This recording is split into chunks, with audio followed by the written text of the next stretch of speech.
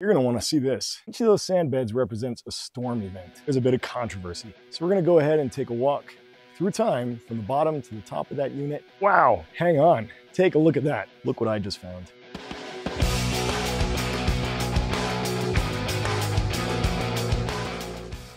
Welcome to the Rock-o-Rama, and if you've clicked on this video, it's because you want to learn more about what is a shore face.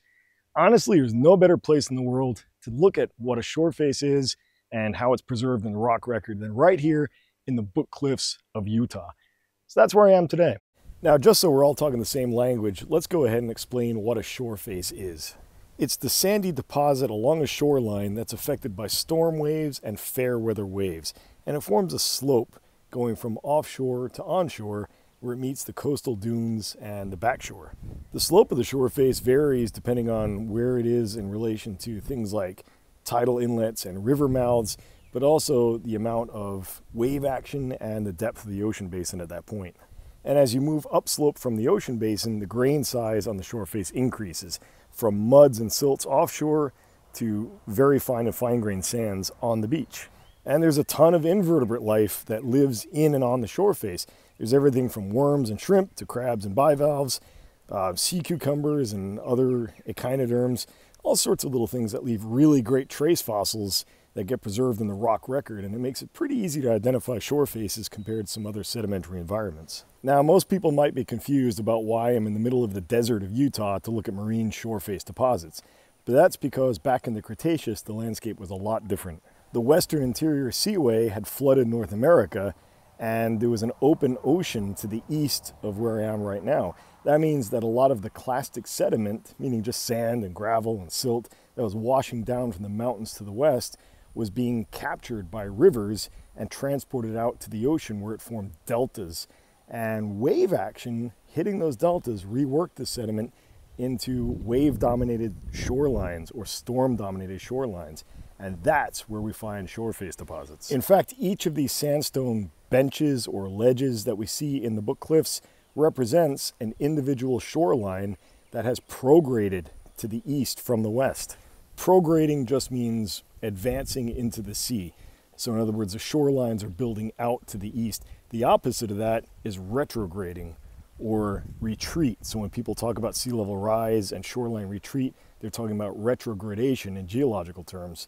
And it's important to point out that retrogradation is always associated with a relative rise in sea level, whereas progradation can occur with a relative sea level rise, fall, or if sea level stays the same, because it's associated with sediment supply versus subsidence and sea level. And you know, that's a topic for a completely different discussion and a different video. So let's just go ahead and focus on why we're here right now and watching this video, and it's to learn about shore face deposits. So with that said, let's go ahead and start looking at some rocks. Now, as with most things geological and specifically sedimentary geological, there's a bit of controversy about how exactly we should define a shore face. Some people argue anything that has the characteristic sedimentary structures and successions that I'm about to show you should be called a shore face. Other people point out that those same features occur in a variety of environments like wave-dominated deltas, barrier islands, strand plains. So they want to use shore face more strictly in terms of anything disconnected from a deltaic feeder system. In other words, strand plains and features like that. Truth be told, these deposits in the Book Cliffs are largely connected to fluvial systems and are probably mostly wave-dominated deltaic shore faces. Some might be not, some probably are, most probably are. So that's my caveat before we dive into this. The succession of rocks behind me is a shore face deposit in the upper part of the Mesa Verde clastic wedge here in the Book Cliffs. And it's got the defining characteristics of shore faces exposed in 2 dimensions and somewhat 3 dimensions if we get into all the canyons. So we're going to go ahead and take a walk through time from the bottom to the top of that unit, see what the facies are, see what the sedimentary structures and trace fossils are, and talk a little bit about what makes a shore face a shore face. So we're walking past a bunch of talus blocks that look hummocky. They're oxidized. They've got anchorite or hematite cement. It's just iron oxide. But here we are at the lowermost part of this shore face succession. Unfortunately, it's covered with a lot of wash, but you can still get the impression that it's fairly heterolithic. It's got sand beds, separated by muddier, siltier beds. And each of those sand beds represents a storm event, a tempestite. So in other words, when there was a big hurricane or a big flood on the land, it washed all the sediment out. The sediment got entrained by the water column and redistributed by waves. And that's this. So each of these represents a storm, starting down here, working our way up. Incidentally, this is kind of interesting. There's a unique depositional feature. People have called it beef. Where's the beef? But it's a diagenetic feature that can look a lot like shells. Ionoceramid bivalve shells have a cross-section that looks a lot like this. So sometimes if you find little pieces of it, people think it's an ionoceramid bivalve, but it's actually beef. All right, so working our way up, check this out. These surfaces are actually dipping down. They're not horizontal. They're dipping down and then kind of coming back up. Lenticular and wavy bedding. So in other words, they've got a wavy feature to them. They're sort of waving up and down, coming in and out of the plane. They're not perfectly horizontal. So wavy bedding and lenticular bedding are typical of the lower shore face. And from here, in very short order, in about 1 meter to 1.5 meters, we're in some thicker beds. These beds are maybe up to 20 centimeters thick compared to the ones down below, which are more like 3 to 5 centimeters thick. So we're seeing an abrupt thickening upward of the beds, and those beds are hummocky to swaley, and there's even some little internal scours visible. Let me just take a minute and backtrack and talk a little bit about what hummocks and swales are. They're sedimentary structures that are generated by the interaction of a storm wave orbital with the sea floor. And because the orbital gets physically smaller as it descends from the surface to the seafloor, the deeper the water, the smaller the orbital, and the smaller the resulting hummock and swale. That means in a typical shore face profile, we can actually gauge where we are relative to lower, middle, and upper shore face by the size of the hummocks. And yes, I should mention that there is disagreement among a lot of sedimentary geologists as to whether we should classify a middle shore face as part of the lower or upper shore face. I just go ahead and call it middle because it's easier, but your mileage may vary. So now, continuing on upwards, in this deposit, the bed thickness continues to increase, and there's another fairly abrupt change. There are some beautiful, beautiful hummocks and swales in the middle shore face. So bed thickness has changed dramatically. Up there, it's more like 35, maybe even up to 50, 60 centimeters thick. Look at this profile. We've gone from ratty, heterolithic, wavy, and undulatory bedding to thicker bedded, to thick, clean, hummocky sand. And going even higher up than that, it gets even sandier. So let's walk along a little bit and see what's going on with it.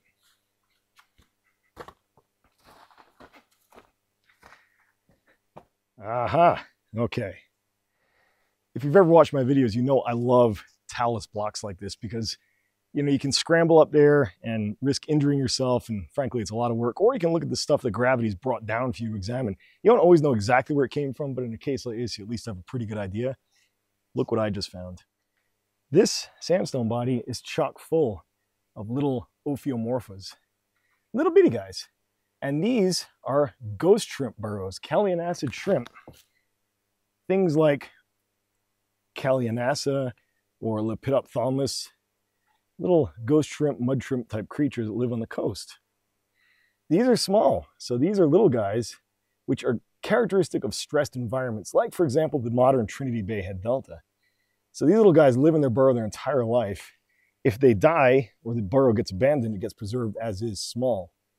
So these guys indicate a fairly stressed environment, whereas the next block down has a slightly larger specimen, along with some smaller guys. But that's suggesting that the populations here didn't uniformly get large. Some of them stayed very small, so some of them didn't make it to maturity. That's typical in a deltaic system where there's a lot of fresh water coming out, bringing terrestrial material, killing these guys, or simply smothering them in sediment. So a good indication that we're in a stressed environment. This is not a typical shore face, it's a deltaic shore face. Here's some more blocks that came down with a variety of traces, including our friend Ophiomorpha. So not a lot of burrows, but what's here indicates marine waters and a stressed environment. Here's that upper succession showing us the nice hummocky and swaley bedding. Swales are the synclinal features. Best way to remember synclinal is when you're sinning, you're smiling. And you can see some real nice ones there. These are the lower parts of hummocks that get preserved when accommodation is relatively low, or there's a lot of storm activity and truncates the tops of the hummocks. You can really see the nice antiformal shape of the hummocks coming up and forming an anticlinal dune, and you can see that scour of the swales. So each of these beds is just chock full of swales and hummocks, indicating big wave orbitals coming through. There's also some larger features that almost look like trough crossbeds. So wow, hang on, take a look at that. That is a beautiful hummock right there. Really, really nice. You can see the antiformal shape, just kind of humpback shape, in other words. That is an unquestioned hummock going into swaley cross stratification. Wow, okay. Now we're talking. Hummocks and swales put us pretty securely below fair weather wave base and above storm weather wave base. In the western interior of North America, that is anywhere from 15 to 20 meters, give or take. And we know that from full successions of shore faces, like this one. So looking at the top, sure enough, we've got about another 15 meters of sediment to get through before at the top of this shore face succession. So we're still in the lower shore face in the hummocky zone. And as we get higher up, you'll see these sand bodies get thicker, more amalgamated. Towards the top, if the model's accurate, we should see some trough crossbedding indicating that unidirectional flow of waves and breakers. A little bit further along, we've got some 3D exposure of some hummocky cross stratification where you can actually see the troughs, and then it kind of comes up and forms the antiform, but this is a three-dimensional view. So you can follow them all the way across, and you get the sense there's even some rippling in there. Maybe after the initial flow, there was some fair weather wave base modification or something. But that is the uppermost part of our shore face right in front of us. I'm going to try to get as close as I can to it to show you what it looks like. You can already get the sense here. It's fairly massive, and it might be hard to see much in it, but we'll do our best. Some more burrows. We've got some surface traces, little grazing trails or trails made by, look at this, a polychaete worm, maybe burrowing through, creating a paleophycus. Maybe some vertical ones. Those might be stems of Roselia, again, made by burrowing polychaetes, but we're starting to see some increased burrowing activity. Okay, so taking a moment to turn around and take a look where we are, we've worked our way through the lower part of the shore face succession, and we got up to these massive beds, those first massive beds above the heterolithics. And we followed them across. That's where we still are. You can see some scouring in these beds. So they're not uniform. They definitely indicate a lot of water activity here on that shore face, that deltaic shore face. So there's that first massive bed, which seems to kind of pinch out here. There's the next one, that second massive bed. So let's get up close and personal to it and see what we see.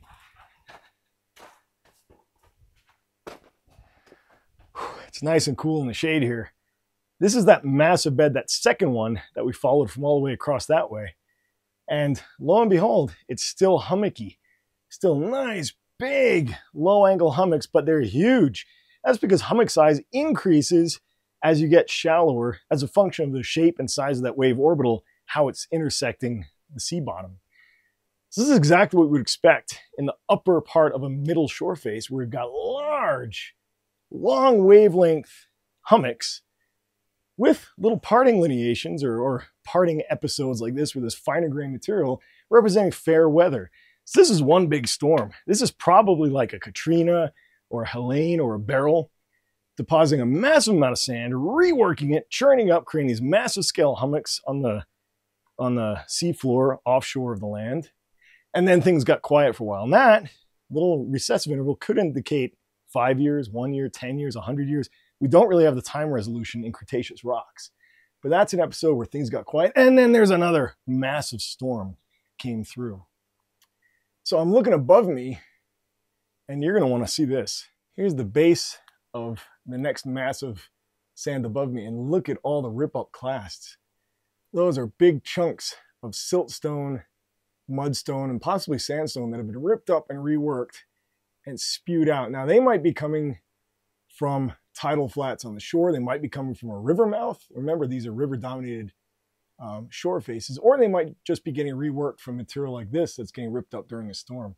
But they indicate there was some cohesion to the finer grained materials, the muds and the silts, enough that they were able to round in the currents, not just getting ripped up and dumped. They were able to kind of work their way around, get washed back and forth, get rounded, and then came to rest at the base of another storm event. That's typical of hummocky beds where you see these rip-up clasts, but these are really big, consistent with being close to the shoreline. So we've moved progressively closer to shoreline through this succession. So now we're in that second major bench, the first of the really thick ones, and we've got massive hummocky stratification. Then there's a recessive interval again, and yet another massive hummocky bedded interval. But on top of that, things get ratty. And that rattiness is part of a regional erosional surface that puts deltaic distributary channel deposits in the shore face. And that is a topic for another video. So unfortunately for us, this outcrop does not preserve a complete shore face succession. And in fact, out here in the Book Cliffs, it's really rare to find a complete succession with the upper shore face and the foreshore, because they're either incised by a river channel like this one, or they're capped by a transgressive surface that resulted from a relative rise in sea level as the sediment compacted and subsidence took the entire succession below sea level, just like is happening in New Orleans with the Mississippi Delta subsiding and compacting and getting occasionally flooded.